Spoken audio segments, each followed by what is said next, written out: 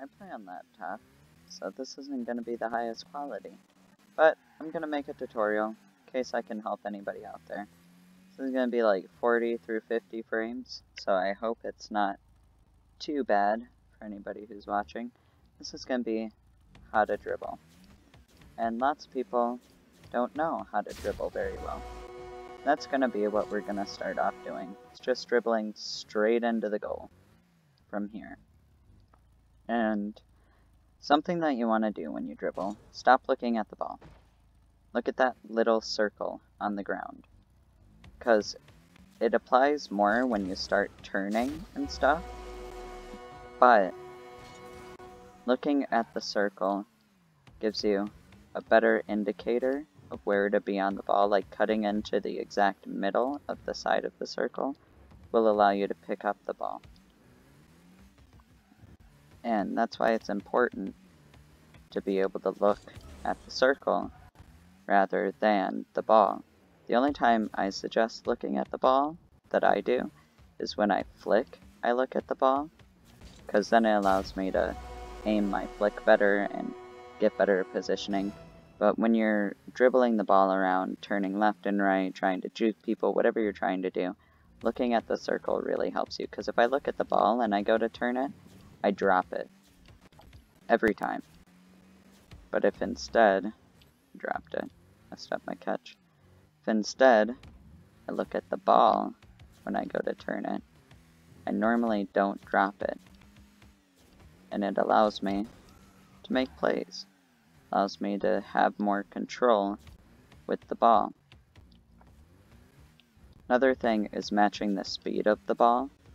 But to do that, I suggest just taking the ball, stopping it somewhere, then just hit it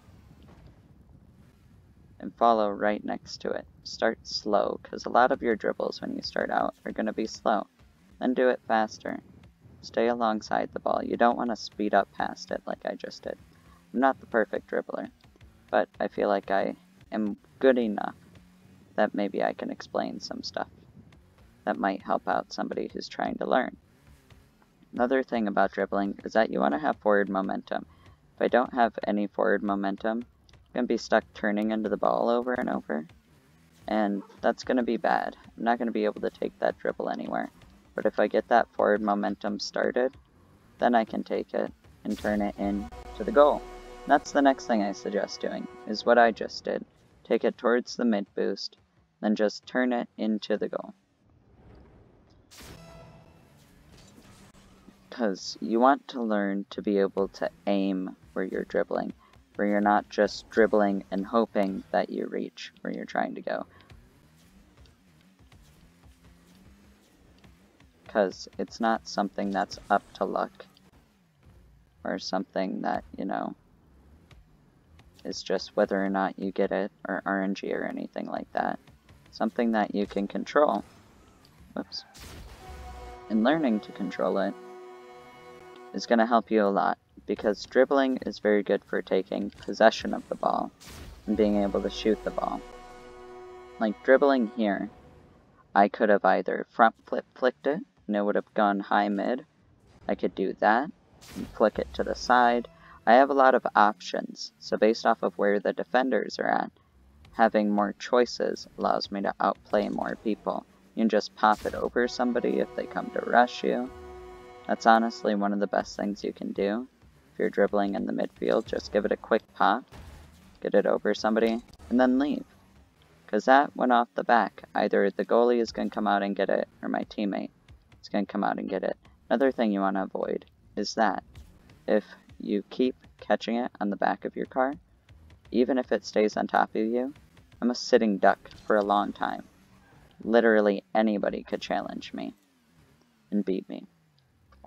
But you want to try to catch it on the front windshield of your car, because that gets it in the perfect position to flick, and it gets it in the perfect position to be able to control it.